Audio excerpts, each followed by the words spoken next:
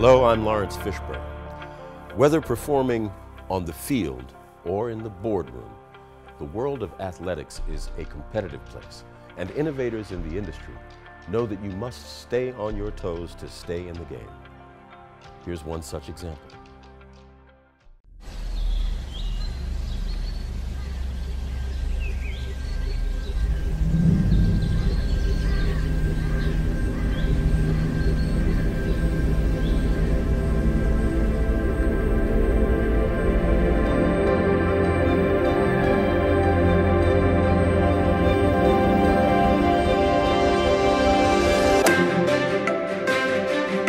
It's an indescribable sensation.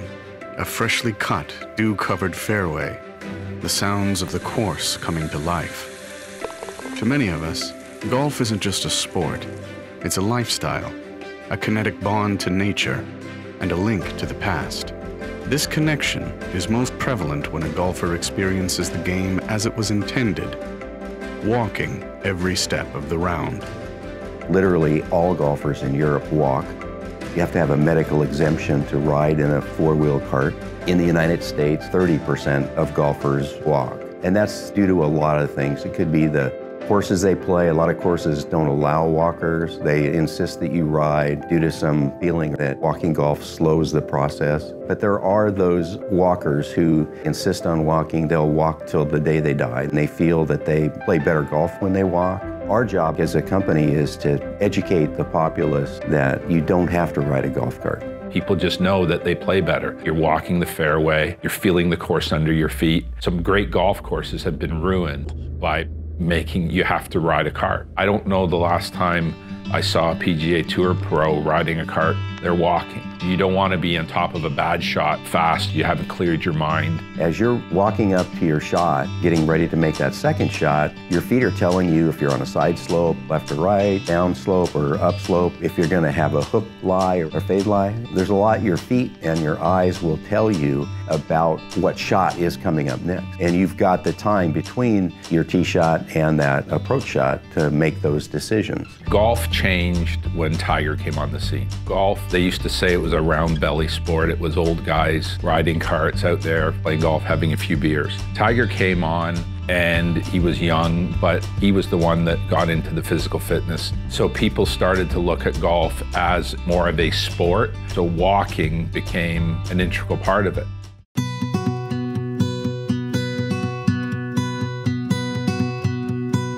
While the golf cart has played a significant role in expanding the accessibility of the game to the elderly, youth, and physically challenged, it's become clear that cart golf has significant disadvantages. In addition, those who walk the course have been burdened with awkwardly carrying their bag or using push and pull carts that can be detrimental to a golfer's health. I've talked with quite a few sports doctors who say carrying is easier on your back than pushing. Pushing is absolutely the worst because it twists your back, it gets your back in an awkward position.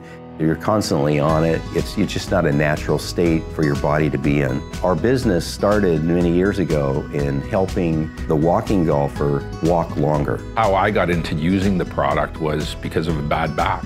At a very young age, I had a back issue and went to using a motorized cart because I couldn't carry and pulling. I thought if someone actually had a proper brand and built the brand awareness and the education awareness of why this is good for you and that you will play better. It was refreshing when I was dealing with golf pros or retailers. We're going, well, no one's ever positioned it this way.